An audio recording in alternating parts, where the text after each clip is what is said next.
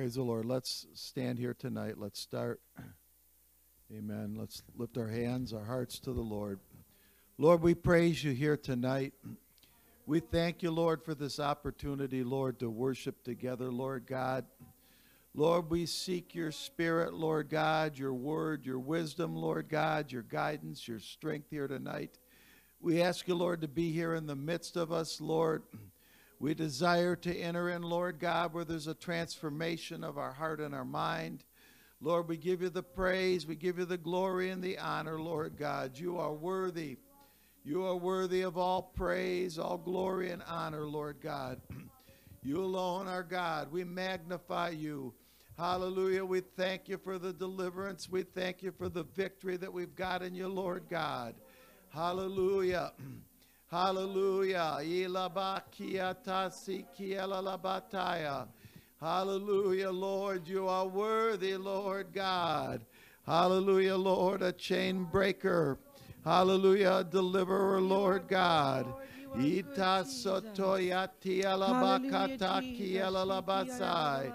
Hallelujah, Lord. We magnify you, Lord God.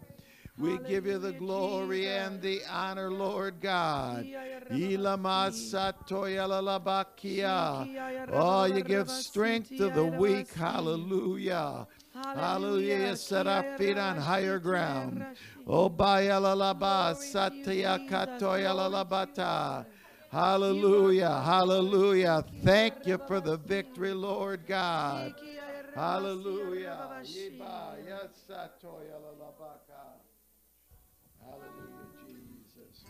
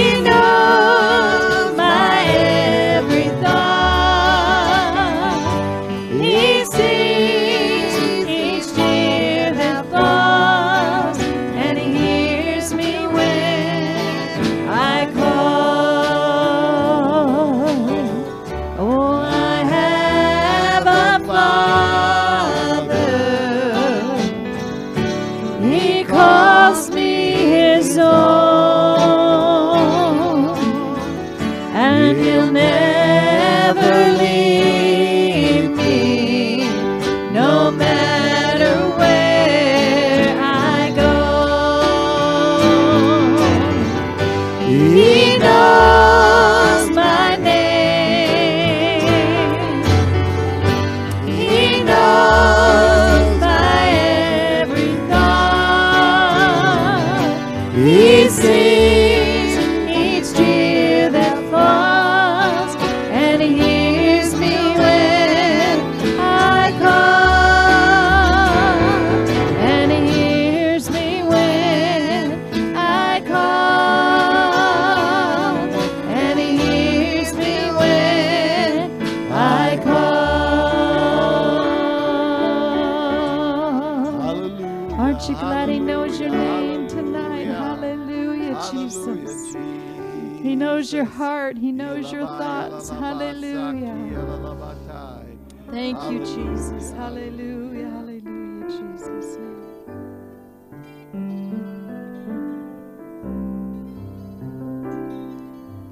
Holy is thy name. Holy is thy name. How marvelous and glorious is thy holy name. Holy is thy name. Holy is thy name. How marvelous and glorious is thy holy name. There's healing in that name. There's Healing in that name. How marvelous and glorious is thy holy name. And there is power in that name. Power in that name. How marvelous and glorious is thy holy name. Jesus is that name. Jesus is that name.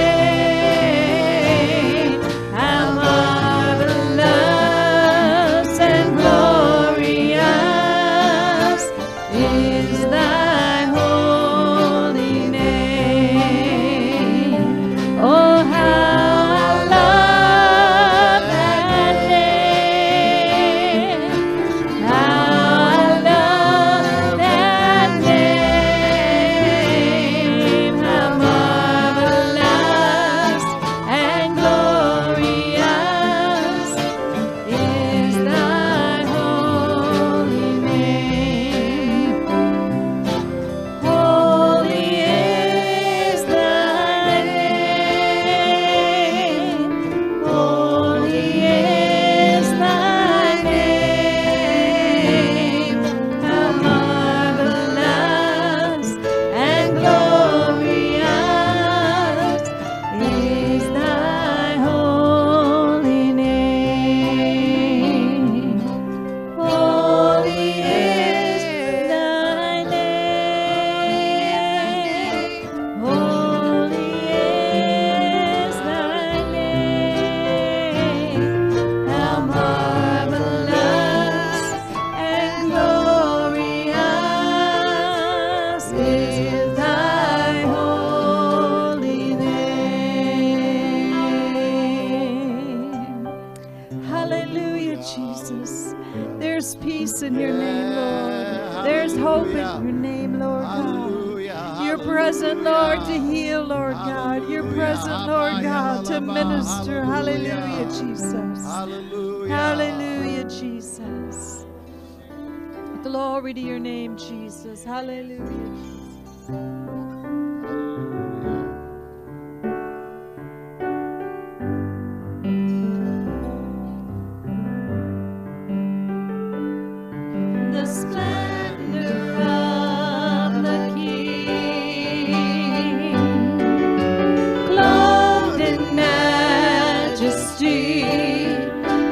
all the earth rejoice.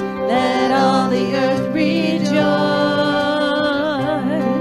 He wraps himself in light, and darkness tries to hide, and trembles at his voice, and trembles at his voice. How great is our God! Sing with me, how great is our God, and all will see how great is our God. Oh, how great is our God. Sing with me, how great is our God, and all will see how great is our God.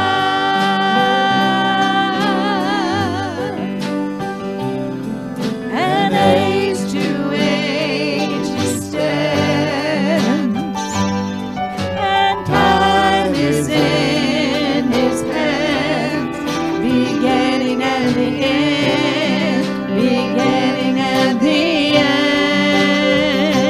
Jesus, our God, he is one. Father, Spirit, Son, the Lion and the Lamb, the Lion and the Lamb. How great is our God! Sing with me, how great is our God, and all will see how great is our God. Oh, how great is our God. Sing with me, how great is our God, and all will see how great is our God.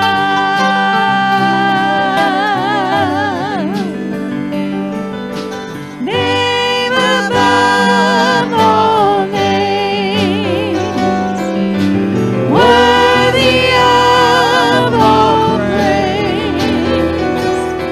My heart will sing, how great is our God.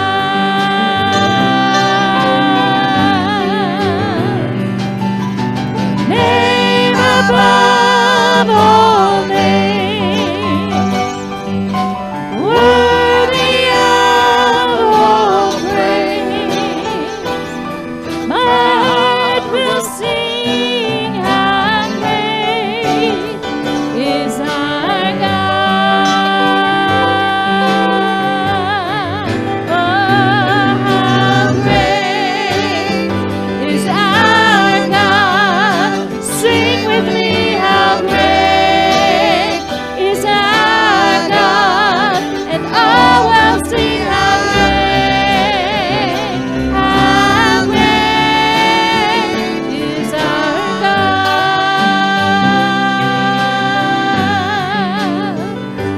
How great is our God. Sing with me, how great is our God, and all will see how great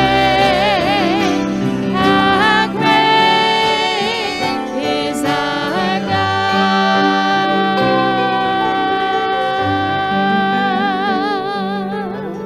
Hallelujah. There's none like you, Lord. There's none like you, Lord. You're our strength when we're weak, oh God. Hallelujah. You're our joy. Hallelujah, God. You're our peace. We praise you, Jesus. Hallelujah, Jesus.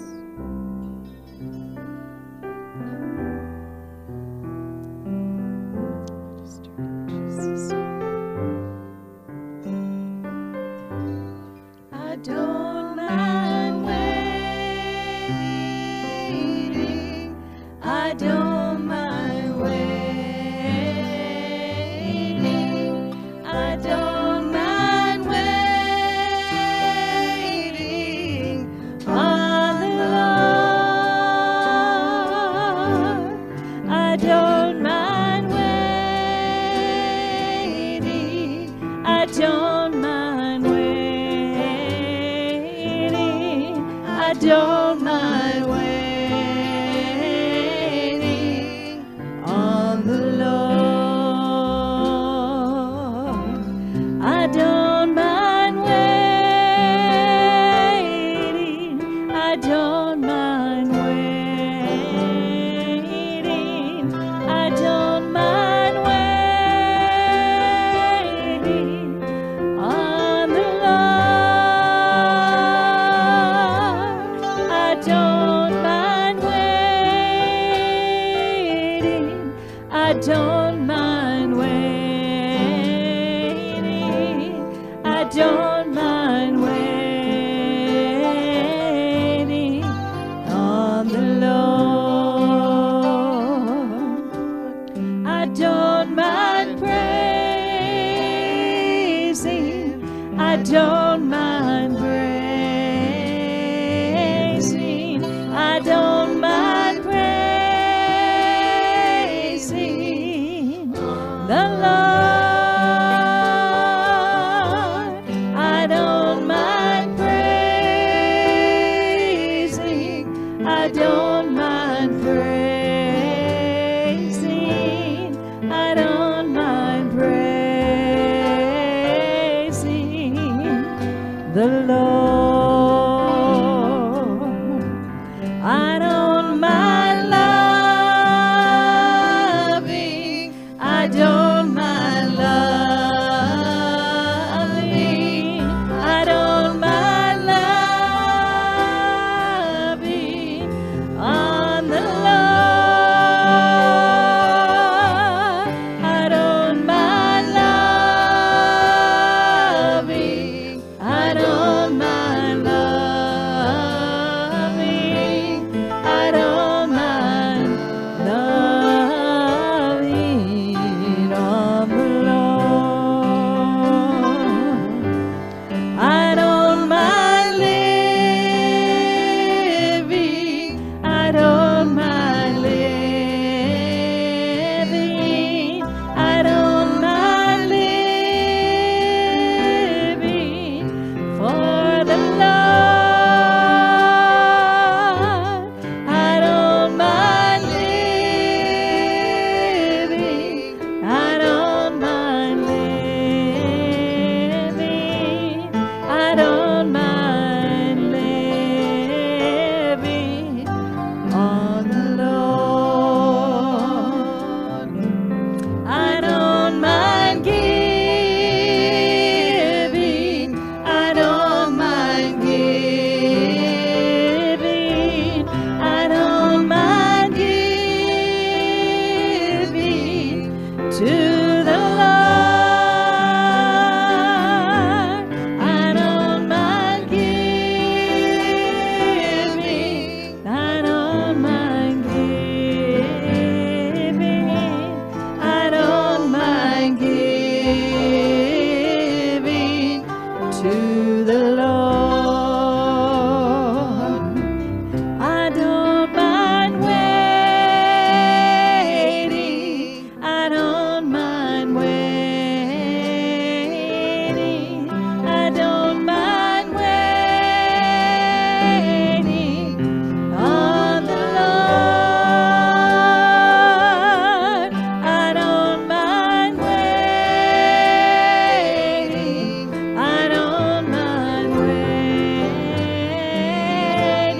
I don't mind waiting on the Lord. Come on, let's just wait on Him for a few minutes. Hallelujah. Oh, His presence is here. Hallelujah. Hallelujah, Jesus. Oh, Lord God, what an honor to be your child, Lord God. Lord. What a Thank you, blessing, Lord God. Hallelujah. To serve the Thank God you, and Lord. creator of this Thank you, universe, Lord. Lord. What an honor to be called by your name. Hallelujah. Hallelujah. We buried in your name. Oh, Hallelujah, we praise Jesus, you, to Lord. serve We you. thank you, Lord. Glory to your We name, love you, Lord. Jesus. Hallelujah. Hallelujah. Thank you, Jesus.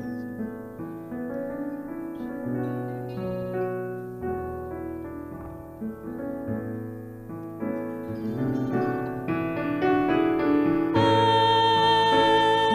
offer up this praise with my hands lifted high and a heart of thanks. I offer up this praise. Hallelujah. Hallelujah. Hallelujah.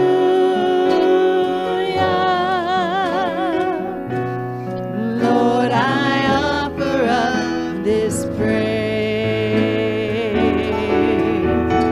I offer up this praise with my hands lifted high and a heart of thanks. I offer up this praise. Hallelujah. Hallelujah. Hallelujah. Oh Lord, I offer up this praise. I offer up this praise with my hands lifted high and a heart of thanks. I offer up this praise. Hallelujah. Hallelujah. Hallelujah. Oh Lord, I offer up this praise. I offer up this praise with my hands lifted high and a heart of thanks. I offer up this praise. Hallelujah. Hallelujah. Hallelujah. Lord, I offer up this praise one more time. I offer up this praise, Lord, with my hands lifted high and a heart of thanks. I offer up this praise. Hallelujah. Hallelujah.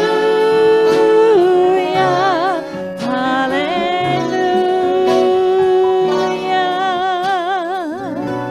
Lord, I offer up this praise.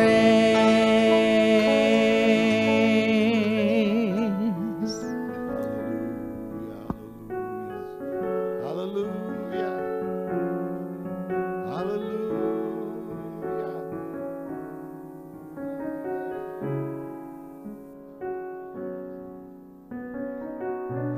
Lord, I offer up that praise. Hallelujah. Hallelujah.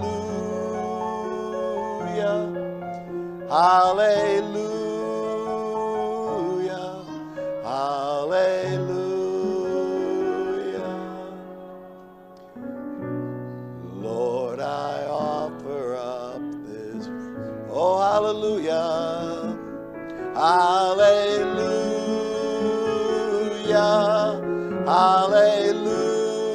Hallelujah. Hallelujah.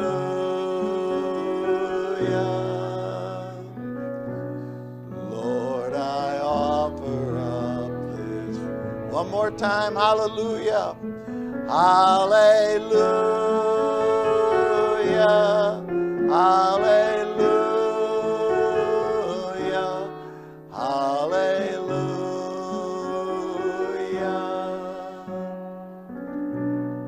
Lord, I offer up this prayer. Hallelujah. Oh, glory. Ilamaya labasi kialahataya. Oh, give him praise. He's worthy. Ilatsakia tataya lalabahatai. Hallelujah. Hallelujah. Hallelujah. Abaya labaya satai. Hallelujah. Hallelujah. Oh, he's worthy. He is worthy. Amen. Thank you, musicians. Amen. What a mighty God. What a worthy God we serve. Hallelujah. Hallelujah. Hallelujah. Hallelujah. Praise God. Amen. You can open your Bibles tonight to Psalm 51. We started doing lessons in Psalms last week. And I was going to do Psalm 2, but I felt very strongly directed of the Lord to go to Psalm 51. So we're going to go there, and we're talking about using Psalms for prayers. So when we started looking at Psalms last week, we mentioned that Psalms are good for learning how to pray. Psalms are good for theology.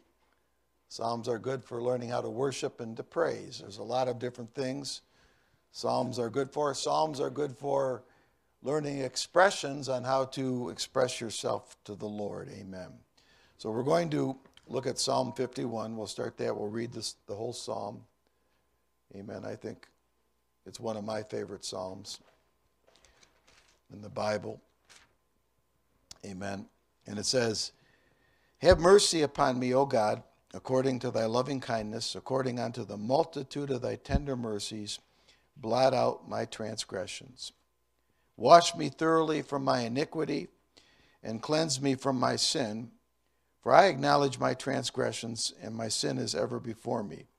Against thee, thee only have I sinned, and done this evil in thy sight, that thou mightest be justified when thou speakest, and be clear when thou judgest. Behold, I was shapen in iniquity, and in sin did my mother conceive me. Behold, thou desirest truth in the inward parts, and in the hidden part thou shalt make me to know wisdom. Purge me with hyssop, and I shall be clean. Wash me, and I shall be whiter than snow. Make me to hear joy and gladness, that the bones which thou hast broken may rejoice. Hide thy face from my sins, and blot out all my iniquities. Create in me a clean heart, O God, and renew a right spirit within me. Cast me not away from thy presence, and take not thy Holy Spirit from me. Restore unto me the joy of thy salvation, and uphold me with thy free spirit. Then will I teach transgressors thy ways, and sinners shall be converted unto thee. Deliver me from guiltiness, O God, thou God of my salvation, and my tongue shall sing aloud of thy righteousness. O Lord, open thou my lips, and my mouth shall show forth praise. For thou desirest not sacrifice, else I would give it. Thou delightest not in burnt offerings. The sacrifices of God are a broken spirit, a broken and contrite heart, O God, thou wilt not despise. Do good in thy pleasure unto Zion. Build thou the walls of Jerusalem. Then shalt thou be pleased with the sacrifices of righteousness, with burnt offering and whole burnt offerings. Then shall they offer thy bullocks upon thine altar. Amen. Praise God. So we're talking about learning to pray. We'll probably look at a couple other psalms in conjunction with this concept of learning to pray. As we mentioned, the Psalms are excellent guide for examples on how to pray. The Psalms show examples of proper attitude and words. So there's different things. Sometimes our words are good, but our attitudes are not good. Sometimes our attitude's good, but we don't have the right words. And so in prayer, it's communication. I need to tell the Lord what I need or what I want or what I'd like with the right words, the right way, but I also need to have the right attitude when I do that. Amen. The Psalms also reveal a proper approach to God. Okay, sometimes we approach God wrong just because we're in the family. It's like kids. Sometimes kids run up to parents and expect them to act a certain way, and you say, wait a minute, I'm doing something now. Hold on. Proper approach. Proper approach. Amen. Sometimes same thing for the Spirit of God. Okay, sometimes prayer doesn't accomplish our intended goal because we don't approach God properly. Psalm 100 shows some of the elements, I should say, of thanks, or shows the elements of thanksgiving and praise. So whenever you pray, thanksgiving and praise are an essential element. Let's look at Psalm 100. Amen. Psalm 100 verse 4 there. Let's look at that.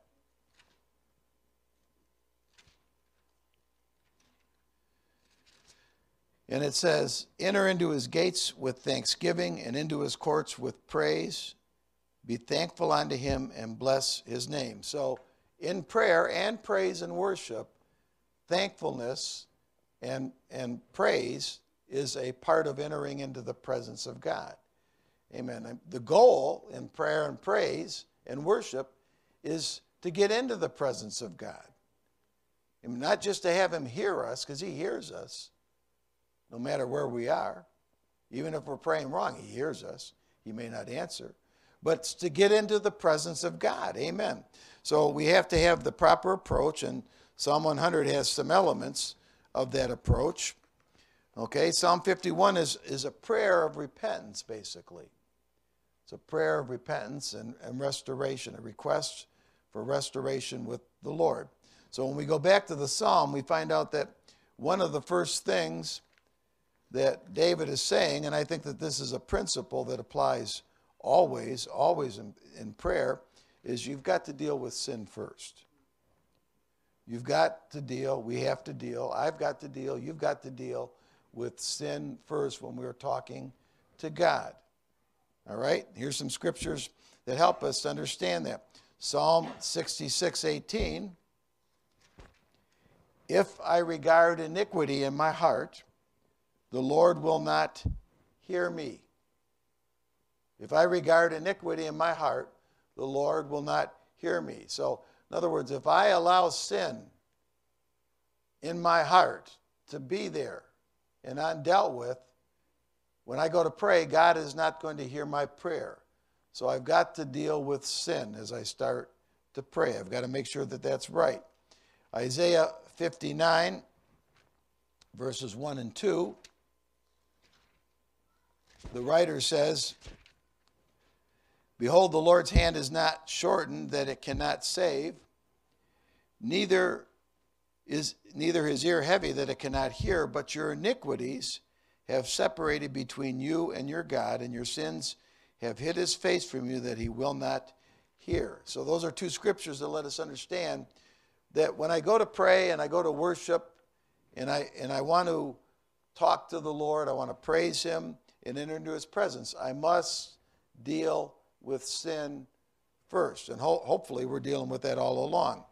Psalm 19 shows the principle that sometimes we've got sin we don't know about. All right, so we look over in Psalm 19.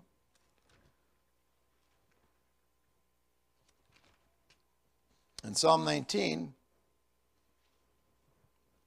verse 12 says, who can understand his errors? Cleanse thou me from secret faults. In other words, I don't even know sometimes if I've done wrong in God's eyes. So I need to ask God to search me and cleanse my heart. Okay, and how do those things happen? Usually it's not a direct violation of the word in the sense of, I stole or I lied or I killed things, or how maybe we treat each other. And when that's working, that creates a problem in our lives, and we have to ask God to search us. So sometimes the problem is not necessarily the knowledge of the word, but maybe our interactions are based on the way we've been raised, or the culture we live in, and that's violating what God wants. Amen? So he's saying this. It shows us. He says, who can know his errors? Cleanse thou me from secret faults.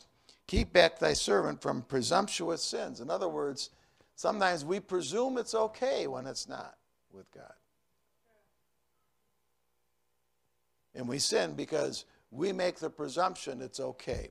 So we presume, keep back from presumptuous sins, let them not have dominion over me, then shall I be upright, and I shall be innocent from the great transgression. Again, Psalm 139 brings this out. Verses 23 and 24, another great psalm.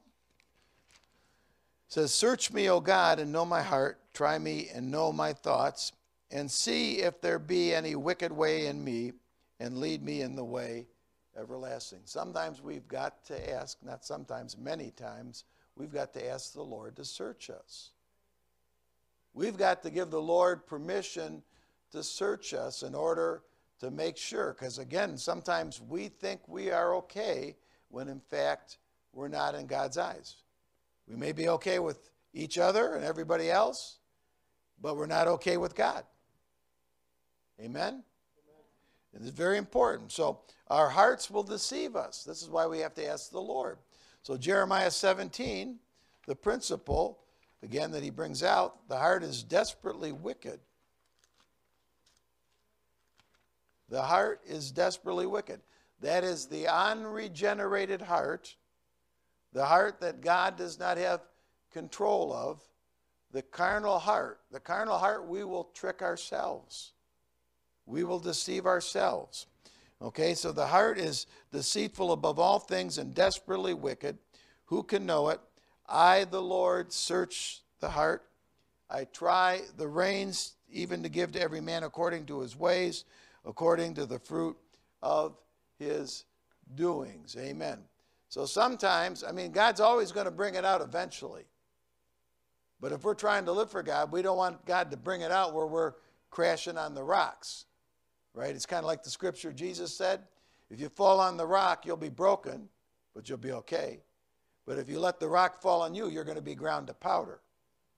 So if I go and fall on Jesus, I repent, I let Jesus break me in my sins, I'll be okay. But if I wait till Jesus decides he's going to break me, it's going to grind me. Hallelujah. Amen. And so we have to, our hearts deceive us. It's the Lord that searches the hearts. We look over to the book of Revelation, chapter 3, the last part of verse 23. When we look there,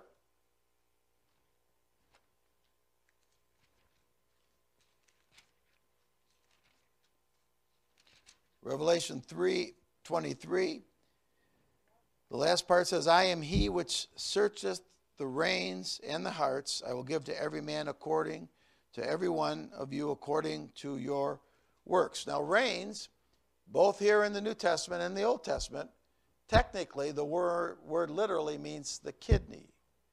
But the idea is an organ that represents your innermost thoughts, emotions, will, and being. So this is what it is. So in the Old Testament and the New Testament here, this word here, reins, nephos, is related to the same Hebrew word that's translated reins in 90% of the places in the Old Testament.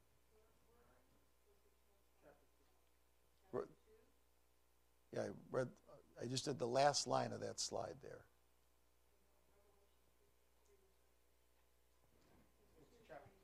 Oh, chapter 2, sorry, yep. Chapter 2. That's what he's saying. Thank you. All right. So our reins represent our innermost being and our motive. So we need to let Jesus, we need to let the Lord serve check our heart. Now, I think I skipped over something before when he starts, when David starts the Psalms there, he makes that statement that, Lord, have mercy unto me. Did I miss that? Well, wherever, we'll get there. But the Lord is the standard of right and wrong. This is a problem today. Even for people going to churches, calling themselves Christians, people that call themselves apostolic, that are baptized in Jesus' name, they got the Holy Ghost, believe in one God, even have a holiness standard. Many people are using their own standard of right and wrong and not the Bible. And it's a problem. Okay, so the Lord is the standard for all right and wrong.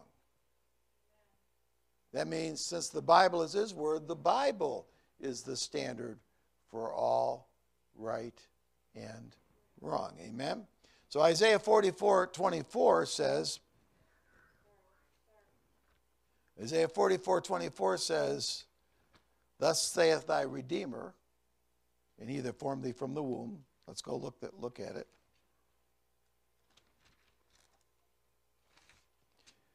Isaiah 44:24, "Thus saith the Lord thy Redeemer, and he that formed thee from the womb.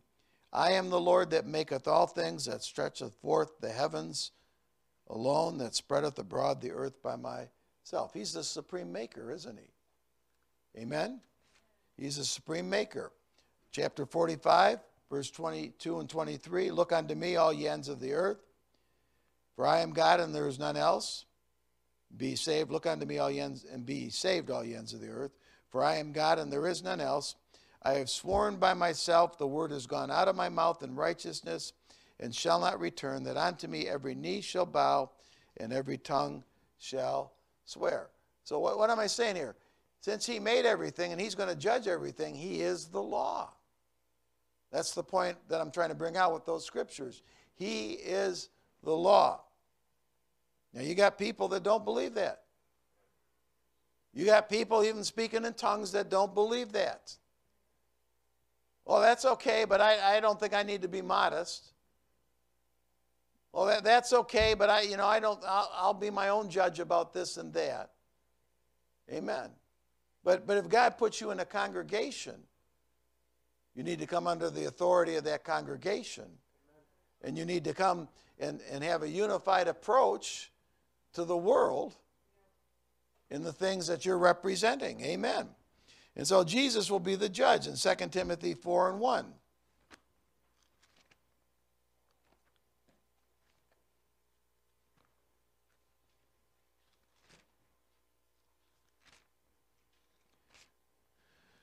Second Timothy 4:1, "I charge thee therefore before God and the Lord Jesus Christ, who shall judge the quick and the dead at His appearing in His kingdom." Of course, we know Jesus is God manifest in the flesh, so it's another way of saying that He's the lawgiver, right? He's the lawgiver. Again, 1 Peter 4:5.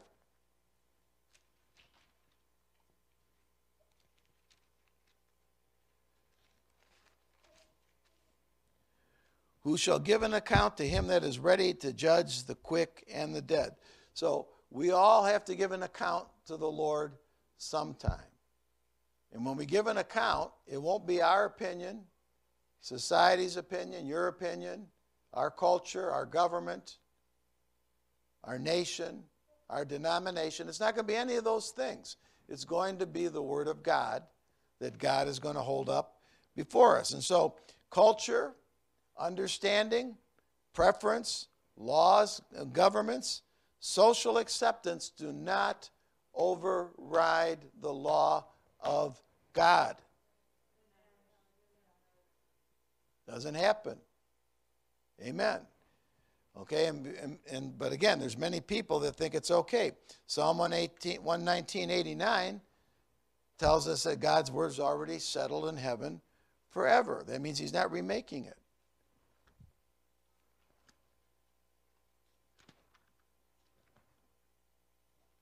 So, forever, O Lord, thy word is settled in heaven. Amen. Again, in Psalm, or not Psalm, but Isaiah 46:9 and 10.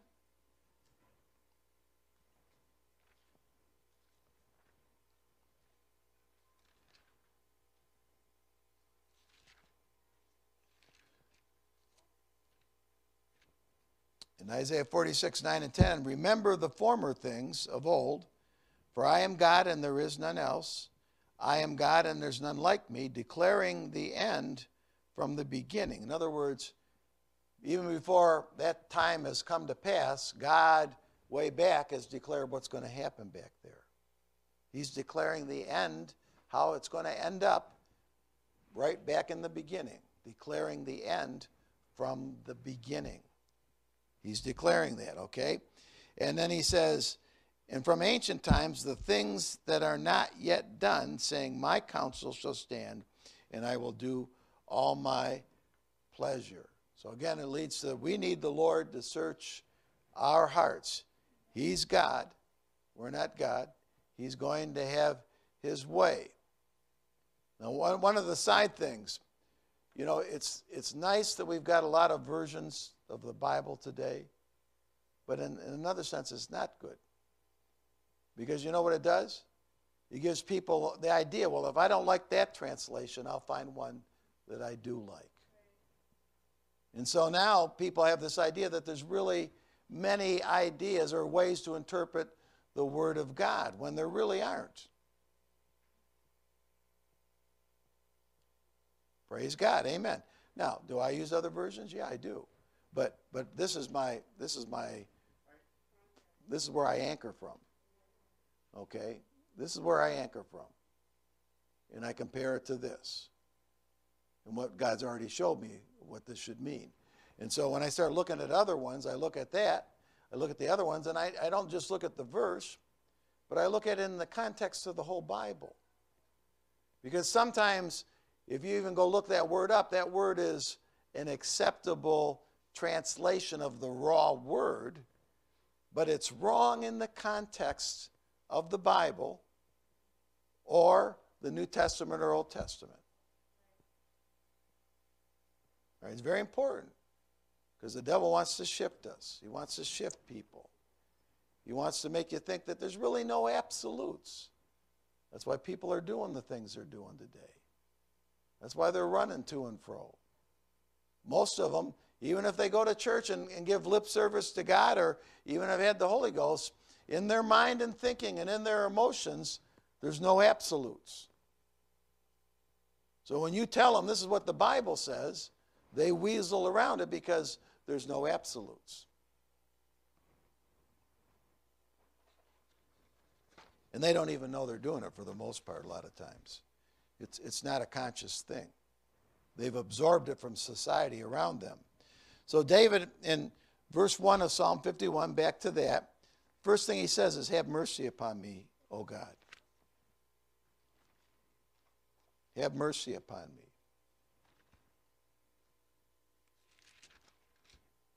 Now this is interesting because that phrase is only found in the Psalms, have mercy upon me.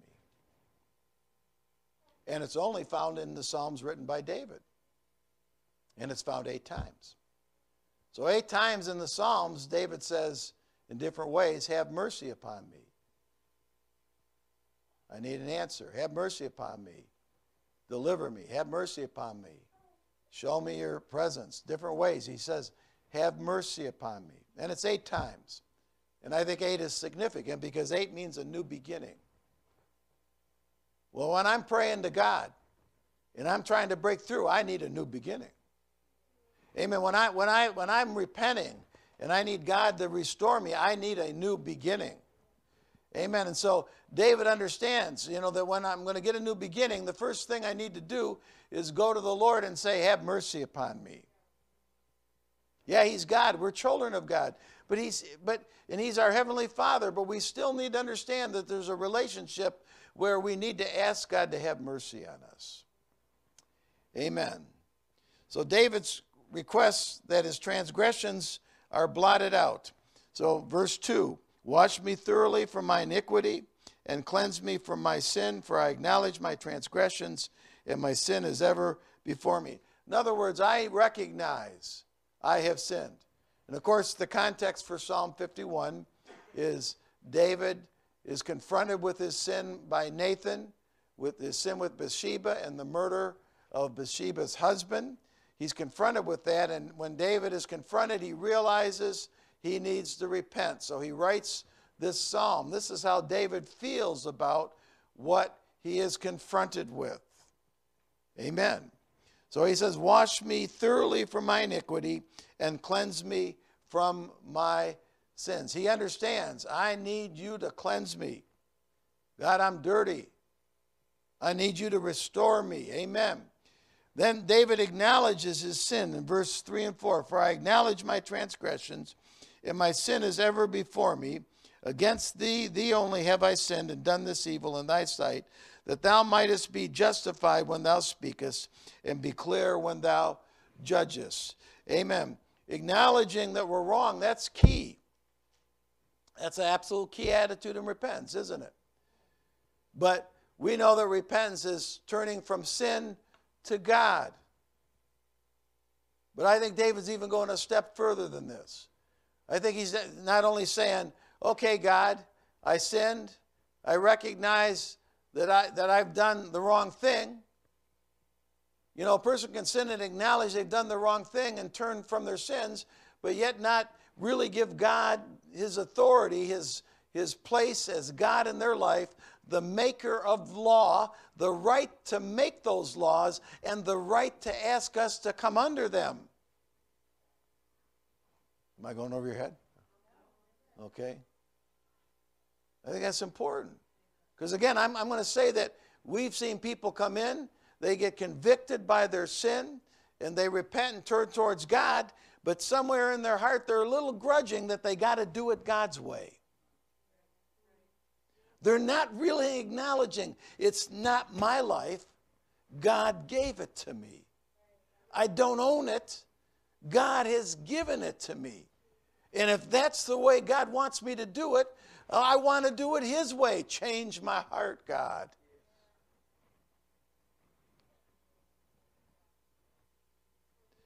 Amen. So he says, I'm acknowledging. And what he's saying is that I'm letting you understand that you're not going to have to come to me and say, you violated. I'm acknowledging I did it. You're not going to have to come to me and say, this is my law and I expect you to do it. I'm going to admit I knew this was your law. I broke it. I'm wrong. Amen. You don't have to come to me and work it out with me or convince me. I recognize I'm wrong, that you can be justified. When you come to me, you don't have to say a thing. I accept it. Praise God. Amen. So this is total repentance David's doing. Amen. And then he says in verse 5, behold, I was shapen in iniquity, and in sin did my mother conceive me. All that David is saying here is, all men are sinners. All men are born as sinners. David is not saying, I was conceived illegitimately. He is not saying that. He's not saying that his mother had some kind of an affair with somebody and he was conceived illegitimately. He's saying, I was shapen in iniquity. In other words, he's saying the same thing Romans 3:23 says, all men have sinned and come short of the glory of God. Same thing Romans 5 is saying. He's saying because of one man sinned into the world and all have come under sin. So David's just saying, even when I was conceived, and I don't know different between good and bad. I'm just being conceived. Even while my embryo is still forming, once I become what God considers to be a human being, amen, and that's at conception, I believe. Once that happens, I'm still a sinner.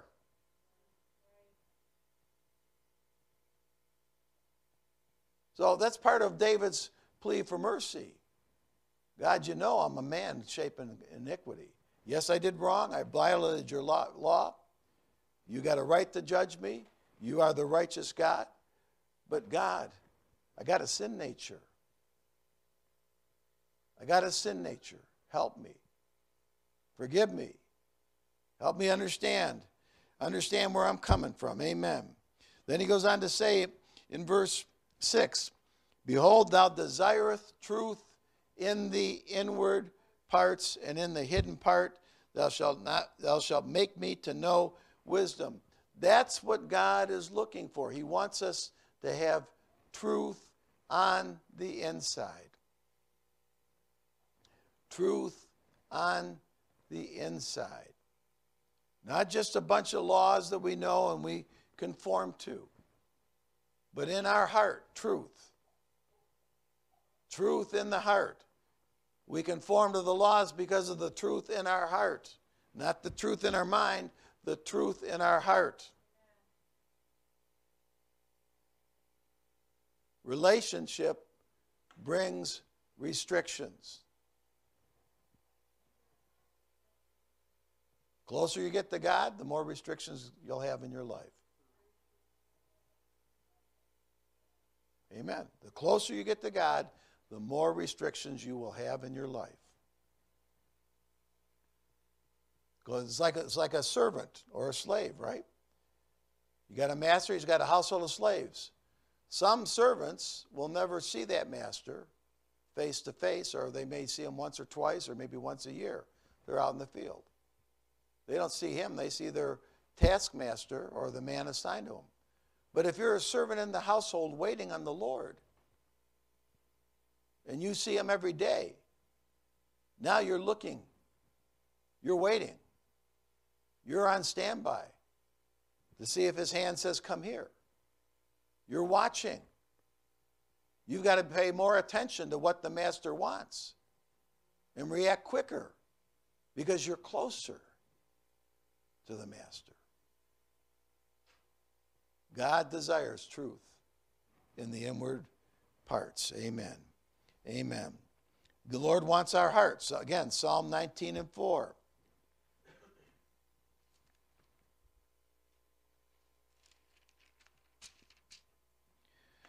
Let the words of my mouth and the meditation of my heart be acceptable in thy sight, O Lord, my strength and my Redeemer. Not just my actions, not just what I speak, but the meditations of my heart. The words of my mouth and the meditation of my heart, let it be acceptable. And I say, because God desires truth in the inward part. Now, in Matthew, when we look at the Sermon on the Mount, this is one of the things I think that was amazing, the people that were hearing him. It wasn't that Jesus was really saying anything that the law didn't say, but because the way the law was and people didn't have the Spirit, they had grown to the point that as long as I outwardly observe, I'm going to be okay. As long as I outwardly observe, it's going to be okay. But Jesus brings it back. Let the words of my mouth and the meditation of my heart be acceptable. So in Matthew 5:20, he says, for I say unto you that except your righteousness shall exceed the righteousness of the scribes and the Pharisees, ye shall in no case enter into the kingdom of heaven. What's he mean? He means it's not good enough just to do it. Your heart has got to be in it.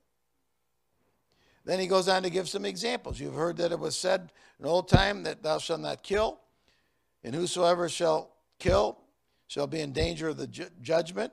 But I say unto you that whosoever is angry with his brother without a cause shall be in danger of the judgment, and whosoever shall say to his brother, Raka, or thou fool, shall also be in danger of the council, but whosoever shall say thou fool shall be in danger of hellfire. So what's he saying? He's saying your emotion of it, the inward person. God is interested in the inward person. And when he goes on and says the other things, you know, when he talks about looking at a woman in adultery, it's not just that you don't do it, but where's your heart? The inward man. So this is what Jesus is bringing out. This is why it was kind of amazing them. They knew these laws, but now somebody's telling them it's not just the outward actions. Your heart needs to be right. Amen? So then he says, purge me with hyssop. And again, he's really on this thing of, I want to be clean before God. I want to be right with God. I don't want God to just forgive me and make everything okay, that I don't have to worry, but I want to be right with God. Amen. Not just trying to escape penalties. I want to be right with God. Amen. So he says, purge me with hyssop, and I shall be clean. Wash me, and I shall be whiter than snow. Well, hyssop, when you start to study it in the Bible, it's used in applying the blood, and it's used in cleansing. So in Exodus, when the death of the firstborn, that 10th plague was going to come, they took hyssop and applied the blood to the doorway, the 2 side posts and the upper doorpost, the lintel. So hyssop applied blood. But also when the leper was cleansed, when they did the ceremony of cleansing, they threw hyssop into the water with scarlet. And when they made the water of purification with the red heifer, where they burned the heifer's ashes, they put hyssop in the water there. So hyssop is for applying the blood, and it's also for cleansing. David's saying, give me the maximum cleansing.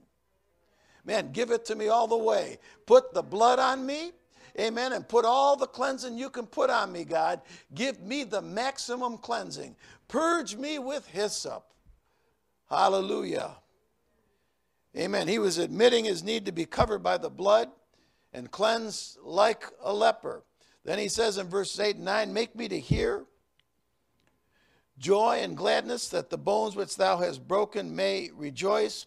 Hide thy face from my sins and blot out all my iniquities. Now, it's not that God had literally broke his bones, but if my bones are broken, I can't stand. If my bones are broken, I can't do normal things, right? My leg bones are broken, I can't stand. Okay? If my spiritual bones are broken, I can't stand in God's presence. Amen. You've broken me, God, so much I can't stand. Restore it so that I can stand in your presence. Hallelujah. Hallelujah. Amen. So David's he's praying for restoration of relationship. Amen.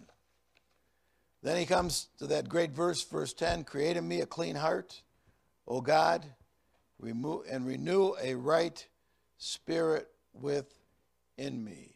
So even after we've repented and acknowledged our sin, we need God to do a work in us. We need the Lord to do a work in us. Sometimes we don't ask God to do something in us that needs to be done. Amen. So we need to repent. But sometimes we need to ask God, God, create in me a clean heart. Renew a right spirit within me. Amen. Sometimes our sin is, we're okay. We're not in sin. We've confessed it. But our attitude is not right. And we need to say, renew a right spirit within me, oh God. We need to ask God to change how the inner man is. We need to understand that God gives us a sovereign will. He gives us the freedom to do what we want with our will and life. Because of that, there's some things you've got to ask God to do inside of you. He's not going to override your will or your sovereignty. So sometimes we need to ask God, change me. Sometimes that's why we go on the same way, because we're not willing to let God change us.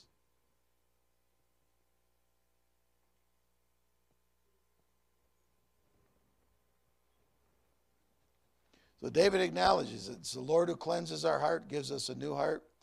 And this is why the new birth is essential. Because it's the new birth that gives us a new heart. People can come to church. Sinners can be convicted and honestly repent. But if they don't get a new heart, they'll go back to where they came from. Once the fear of the pain and the penalty and the situation is lifted, if they don't get a new heart, the carnal heart will take over and they will go back to where they came from, even though they sincerely repented. Amen? So let's look at that. Okay, All men are sinners. The natural man unborn doesn't understand God's ways, Romans 3:23, which we already said, but also Romans 8:6 and 7. Just a little capsulation, because there's other verses you could bring in there that would apply. But Romans 8:6, 7 says, for to be carnally minded is death, but to be spiritually minded is life and peace. Because the carnal mind is enmity or an enemy against God, for it is not subject to the law of God, neither indeed can it be. That's the carnal mind is man, woman without God, without God's Spirit inside of them. Amen. 1 Corinthians 2:14 says, the natural man receiveth not the things of the Spirit of God, for they are foolishness unto him. Neither can he know them, because they are spiritually discerned. Again, the carnal man cannot understand the things of God. Doesn't understand why. Doesn't understand, how come I have to do it that way, and why can't I do it this way? Because it's their carnality, their natural desires that are driving them, not the Spirit of God. All right, so Ezekiel 36 or Jeremiah 31:33, God brings it out. God said, I got a solution for the problem. All right, Jeremiah 31:33, but this shall be the covenant that I will make with the house of Israel. After those days, saith the Lord, I will put my law in their inward parts and write it in their hearts, and will be their God, and they shall be my people. Law in the inward part, write it in their hearts. Ezekiel 36:26.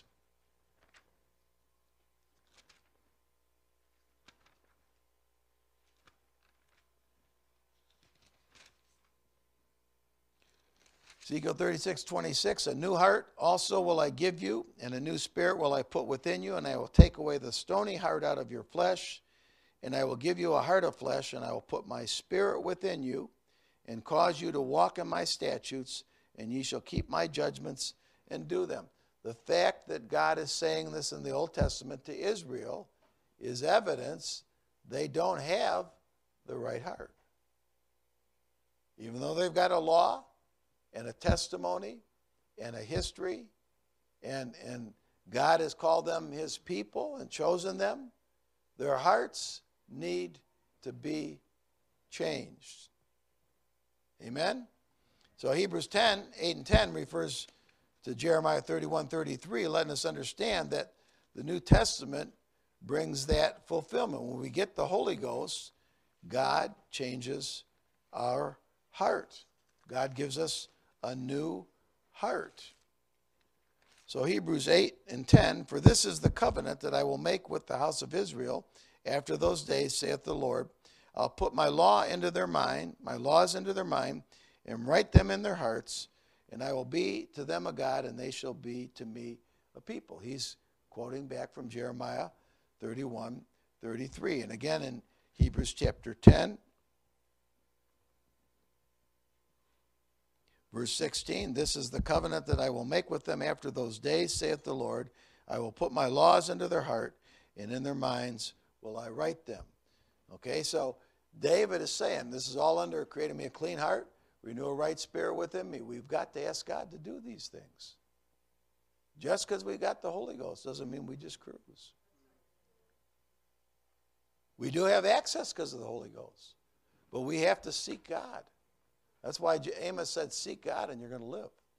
Seek me and you'll live. Amen. Praise God. Then he says in verse 11, cast me not away from thy presence, take not thy Holy Spirit from me. Sin will prevent us from entering into the presence of God, of the Lord. Now, it's not that the Lord is actually going to take his Spirit away from us in this dispensation we live in. However, we can walk away from God. So in John 10:27 and 29, again, we've got sovereign will. just because you got saved, just because I got saved or you got saved, God does not take away my sovereign will. Amen? So I still need to yield to God. I still need to yield. And even with the Holy Ghost, the Bible lets us understand there's a struggle between the flesh and the spirit, the carnal and the spiritual mind, right? And so I've got to learn to yield to the spiritual mind and reject the carnal mind to make the spiritual mind stronger. If I yield to the carnal mind more, I strengthen the carnal mind and weaken the spirit. If I yield to the spirit, I strengthen the spirit and weaken the carnal. All right, so what often happens to us, is, even as apostolics, we got truth, we come to church, we get filled with the Holy Ghost, we come into His presence, we get renewed, everything's good. But when we go out and live our daily life, we're often yielding to the carnal more than the spirit. And by yielding to the spirit, I don't think that means you got to go out and start fasting 3 days a week, 7 days a week, or things like that. I don't think it means that. I think what you need to do is listen to God. If God says fast, fast. But it does oftentimes mean I've got to put some things aside that I like to do that are not wrong and take time to seek God. Take more time to seek God. Make sure the things I'm doing, are they helping me live for God? And when I do that, I'm strengthening the spiritual mind. John 10:27, my sheep hear my voice, and I know them, and they follow me. And I give unto them eternal life, and they shall never perish, neither shall any man pluck them out of my hand. My Father which gave them me is greater than all, and no man is able to pluck them out of my Father's hand. I and my Father are one. So, again, and man is in italics, so it's implied. So, basically, we can say nothing or no one can pluck you out. That's true. But again, I got a free will, you got a free will. I can walk out of God's hands. You can walk out of God's hands. Amen. Praise God. So when we're looking at this verse, he says, cast me not away from thy presence, take not thy Holy Spirit. We have to understand that verse in the context of the Old Testament. And in the Old Testament, the Holy Ghost was not given as a general gift. Okay, the Holy Ghost as a general gift does not come until the day of Pentecost. But in the Old Testament, God did give people the Holy Ghost. Amen? So we have to look at Matthew 3:11, which shows that the Gospels are setting up people for the Holy Ghost. They're laying the groundwork. That's part of what John the Baptist is trying to do. They're laying the groundwork because God is now going to come in a different way. He's going to be available not just to the high priest or the kings or the elders, but he's now going to be available to the average person, whoever wants the Lord. So he says in Matthew 3:11, he says, I indeed baptize you with water unto repentance, but he that cometh after me is mightier than I, whose shoe I am not worthy to bear. He shall baptize you with the Holy Ghost and fire. So John's talking about a bigger, greater baptism. Amen? Okay, John 7:37. Again, now Jesus is talking about a greater baptism. In that last day, the great day of the feast, Jesus stood and cried, saying, if any man thirst, let him come unto me and drink. He that believeth on me, as the scripture has said, out of his belly shall flow rivers of living water. But this spake he of the Spirit, meaning the Holy Spirit, which they that believe on him should receive, for the Holy Ghost was not yet given, because that Jesus was not yet glorified. And then again in John 14, on the night of the Last Supper, Jesus is talking about the coming of his Spirit, or the Holy Ghost being made available to all people. He says, if you love me, keep my commandments, and I will pray the Father, he shall give you another comforter, that he may abide with you forever, even the Spirit of truth, whom the world cannot receive, because it seeth him not, neither knoweth him, but you know him, for he dwelleth with you and shall be in you. I will not leave you comfortless. I will come to you. So he's telling you plainly of what he's talking about the Spirit is him coming back in the Spirit. Amen. So notice, in Isaiah 63 and 11, the Bible says that Moses had the Holy Ghost.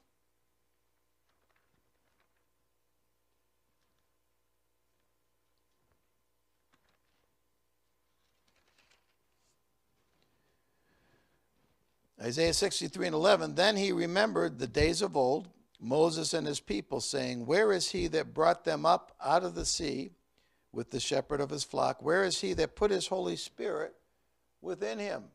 So Moses had the Holy Ghost even in the Old Testament. Now, you know, when we look at the Gospels, right, we call it New Testament, but technically it's still Old Testament because the New Covenant's not given till the day of Pentecost.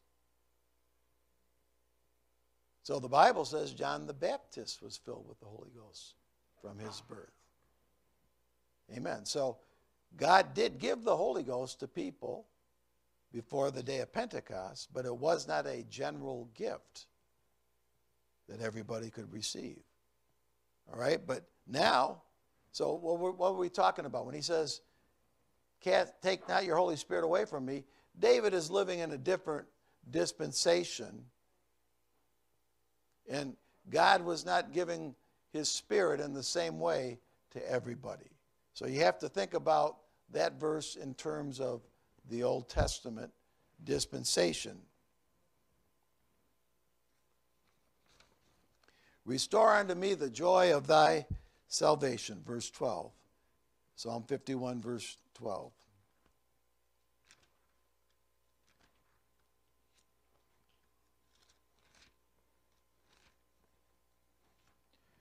It says, restore unto me the joy of thy salvation, and uphold me with thy free spirit. Now, I don't know about you, but to me, when I read this psalm, and I read other psalms of David, it becomes clear to me that he knows what the Holy Ghost is like. David had the Holy Ghost. He had that Holy Ghost within him. He knew what the presence of God was like. Because if he didn't know what the presence was like, what is he saying? Restore unto me your presence. What's he asking for restoration? God's forgiven him if he's got faith in God. And obviously David has faith in God. But he's asking for something that he has experienced that goes beyond what most people had experienced. Amen. And so he says, take not thy Holy Spirit from me. He knows the presence of God. It's more than just a miracle. He has experienced the presence of God. Restore unto the joy known from your salvation. Restore unto me the joy of thy salvation. That's more than just knowing that I'm saved, that God forgave me. He's experienced something that lets him know there really is a joy to salvation. There's a joy to being in God's presence. And then he says in verse 15, open thou my lips, and my mouth shall show forth praise. Now to me, that verse says David understands what it's like to speak under the inspiration of the Spirit of God. When you open my mouth, I'll show forth praise. It's beyond his will. He's not talking about the will, by my will I'll praise. Because David also said, I'll bless the Lord at all times. His praise shall continually be in my mouth. But he's saying, open thou my lips, and my mouth shall give forth praise. He's talking about an experience. He understood what it was like to have the Spirit of God move upon him. And what came out of his mouth was the result of that Spirit of God in his life. It's a type of getting the Holy Ghost way back in the Old Testament. Praise God. Amen. Remember when David was talking about the temple, he said, all these plans, I've given it unto Solomon. He said, I received it by the Spirit of the Lord in writing. God moved upon him and he wrote it out. Amen. Solomon built it, but God gave the pattern to David. David knew what it was like to be in the presence of God. Amen. Restore unto me the joy of thy salvation. Uphold me with thy free spirit. Then will I teach sinners thy ways. Then will transgressors be converted unto thee. Joy is essential to be a good witness. That's why the devil tries to create problems and get us down so much, because he knows that joy is necessary to be a good witness. Not occasional joy, but a more abiding joy. Amen. The joy of the Lord is our strength. You know, you need strength to live for God. You need strength to witness for God. You need strength to follow the path of God. But the joy gives us strength to continue on the path. It's like that song that Sister Ouellette liked. There's joy in the journey. Amen. The joy of the Lord is our strength. Joyful praise is the beginning of our entrance into the presence of the Lord, right? Psalm 100:1. Make a joyful noise unto the Lord, all ye lands. Come before his presence with singing.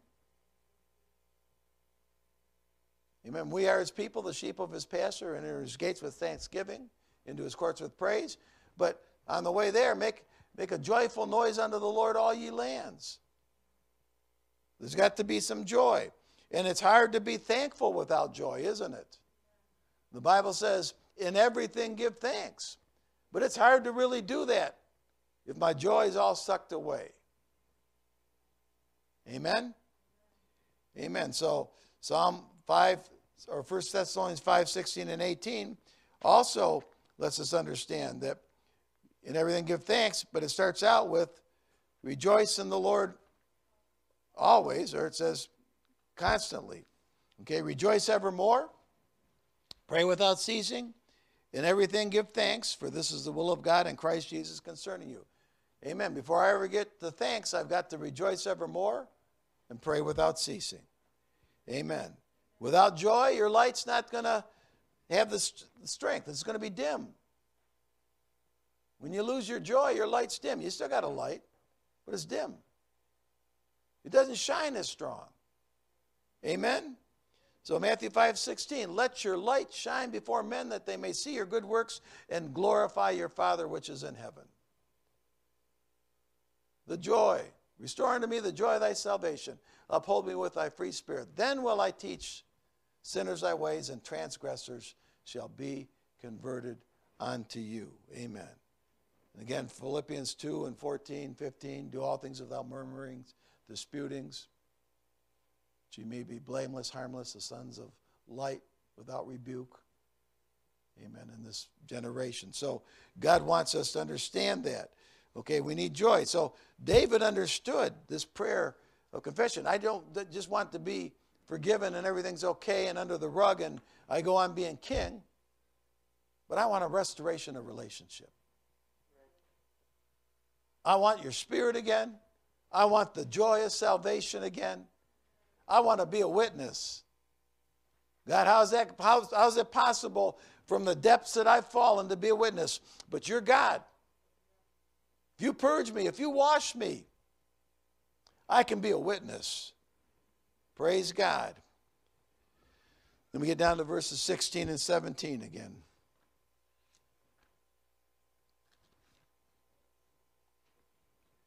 For thou desirest not sacrifice, else I would give it. Thou delightest not in burnt offering. The sacrifices of God are a broken spirit, a broken and contrite heart, O God, thou wilt not despise. So now we're getting down to what God is really looking for. Amen? Amen. Now, David understood there's no Levitical sacrifice I can give for adultery. The penalty is death. There's no Levitical sacrifice I can give for murder. The penalty is death. Amen. He understands that. Amen. So, but what he's saying is, you're not really asking for a sacrifice because you've never even given. There's no sacrifice you've ever specified that I can give you for this. What you really want, God, is my heart. A broken and contrite heart, oh God. thou wilt not despise. Now, to me, broken and contrite is talking about not only just asking God to be forgiven, but I'm sorry that I offended God. I'm sorry I offended God. God, I'm sorry I messed up and disappointed you, God. This is where David's at. I'm sorry that I missed it. And again, the Lord wants us to serve him willingly with joy, but our resistance. Sometimes we're doing what God wants us to do, but we're grudgingly doing it. But he's looking for the heart that says, okay, God, that's what I got to do, then I want to do it, and I want to do it with joy unto you. Amen? And again, we see this, that in Psalm 34:18, that God likes the contrite heart. Isaiah 57:15, the Bible says that God dwells in the high and holy place, with him also that is of a contrite and broken spirit, to revive the spirit of the humble and to restore the heart of the contrite one. God is going to do that. Let's look at that verse, because I didn't say it quite right. Isaiah 57:15. For thus saith the high and lofty one that inhabiteth eternity, whose name is holy. I dwell in the high and holy place, with him also that is of a contrite and humble spirit, to revive the spirit of the humble and to revive the heart of the contrite one. See, if I'll get a humble and contrite heart, if I'll give God the heart he wants, God will revive me. God will revive you. And it goes to Romans 12:1, New Testament, right? I beseech you, brethren, by the mercies of God, you present your bodies a living sacrifice, holy and acceptable, which is your reasonable service. Amen? All right, so let's look at some principles. We're done. Let's just review, because there's a lot of principles in that psalm. Okay, number one, we need to ask the Lord for mercy. Okay, have mercy upon me. Well, that's automatic, Lord. But again, Hebrews 4:16 says, let us therefore come boldly unto the throne of grace, that we may obtain mercy and find grace to help in the time of need. I've got to go to the throne of grace to get the mercy. I've got to ask God. All right? Repentance is a turning point from sin to God, and also an acknowledgement that the Lord is right and just. He's got a right to make the laws. He's God. The Lord wants truth in the inward being, not just action or form. Only the Lord can create a clean heart in us and renew a right spirit in us. We must be in right standing to be a proper witness. Because if I'm in right standing, I'll have the joy of the Lord. You'll have the joy of the Lord. And the sacrifice that the Lord is looking for is a submitted heart. Now, you know, sometimes people are doing things and their heart's not right, and they know it's the right thing to do, but because their heart's not right, they give up and say, well, I'm not going to do it because my heart's not right. No, that's not the right thing to do. What you need to do is continue to do the thing and ask the Lord to change your heart. Change my heart, oh God, okay? This may sound funny, but years ago I went to a training called Gabriel Richard, where they would teach you to speak in front of people. And I was petrified of speaking in front of people. And what they would do is have you get up and do things that you felt uncomfortable doing. And the saying was, if you act the way you want to be, soon you'll be the way you act. Well, it was true. If you started to act like you could do it, eventually you learned you could do it. Amen. And so it's the same thing with God. If you know you're doing something but your heart's not right, continue to do what God is asking you to do. And ask God to change your heart, and God will change your heart. Amen. Psalm 51. Let's stand tonight. Let's ask the Lord to help us here tonight. Lord God, we look at your word here tonight. Sometimes when we see all the things in the word, it really makes us feel worse than better. But Lord, you know each one of us where we're at. You're not expecting us all to grow at the same rate. You're not expecting us all to be the same. Lord, you know our hearts, what our struggles are. We're asking you, Lord, to search us, search our hearts, change our hearts. Bring us to the place where we want to give our hearts to you and do things the way you want them. Bring us to the place and through the waters where we see you are the great loving God. You are the God that cares more for us than we care for ourselves. And that your plan and your thoughts are of good things for us, Lord God.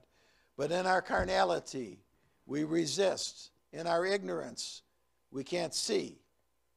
Not understanding that when you change our heart, the things that we find difficult or don't want to do, we'll willingly do because we've been in your presence and we love you, Lord God. Help us here tonight as we get ready to leave this place, we pray. Lord, and we give you the praise. Just give him some praise. Lord, we thank you here tonight. We praise you, Lord God. You are worthy. You are worthy. Lord, we thank you for your grace, your mercy. We thank you for that blood that washes whiter than snow, Lord God. We thank you, Lord God. You know our frame, Lord God, that our names are written in heaven. Lord God, we thank you, Lord, that we can do it with you. We can do all things through you, Lord God. We give you the praise, Lord God. We give you the glory. Hallelujah. Help us to gird up the loins of our minds, to arm our minds here tonight, Lord God, and give you the praise and glory. Change us to be what you want us to be, we pray. In Jesus' name. And everyone said amen. Amen. God bless you. You're dismissed in the name of the Lord. Amen.